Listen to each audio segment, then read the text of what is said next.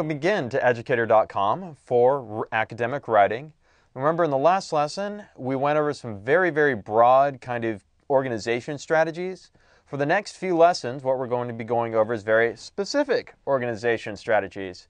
And we're going to start with listing and classification.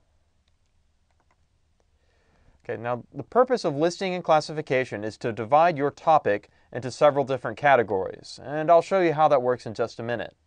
And it's also to describe or define those categories themselves. Well, what's the difference between a fish and a marine mammal? Well, those are two different categories, and we need to define what those categories are, as opposed to saying, sharks and whales. That's not telling me what those categories mean. Also, it's very simple to just describe several objects in a set. What's great about listing and classification is if you don't know how to organize your points in either your paragraph or in your entire essay, you could always just go back to listing and classification. It's the easiest to understand and it's the easiest to write. When you're going into your details, it's usually one item or classification per paragraph.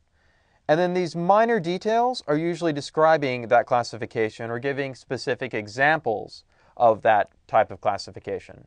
For instance, if I said computer electronics, I might say iPod as an example of computer electronics. Or if I was to say mobile device and said iPod, that's an example of a mobile device. Those are really simple, easy to understand. So, we're going to start off playing the good old-fashioned Sesame Street game of one of these things is not like the other, one of these things just doesn't belong.